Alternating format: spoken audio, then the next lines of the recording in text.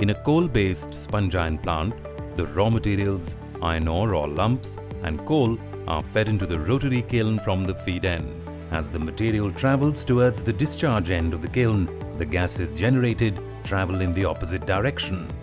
In regular units, the clean gases are let out into the atmosphere through a chimney with the help of an induced draft fan. And the first 1/3 length of the kiln is used for heating the raw materials. The waste heat contained in the kiln's off gases can be reutilized to preheat the iron ore before feeding it into the rotary kiln. In this system, a separate rotary kiln is fitted at the feed end of the main kiln. It is fitted in the waste gas path in between the main kiln and the dust settling chamber. Iron ore is fed into the preheating kiln instead of the main kiln. As the iron ore travels from the feed end of the preheating kiln towards its discharge end, the gases from the main kiln pass in the opposite direction through the preheating kiln. The sensible heat in the gases is transferred to iron ore in the preheating kiln. By the time iron ore leaves the preheating kiln, its temperature from ambient air rises to above 650 degrees centigrade. Hence, almost the entire length of the main kiln is available for the reduction of iron ore. The preheating kiln technology is best suited for greenfield units where the layout can be set accordingly.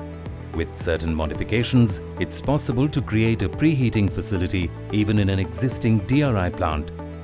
The estimated cost to set up a preheating kiln for a 100 TPD DRI plant is approximately 4.39 crore rupees. The implementation of the system will lead to dual benefits in terms of reduction in specific coal consumption by 15% and increase in productivity by 20%.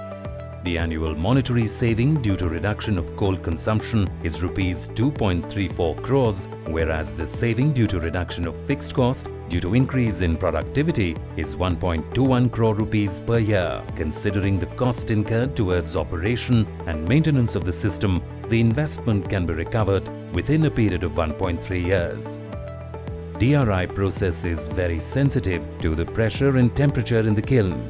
The operating conditions from the waste gas ID fan up to the cooler discharge point should be properly maintained.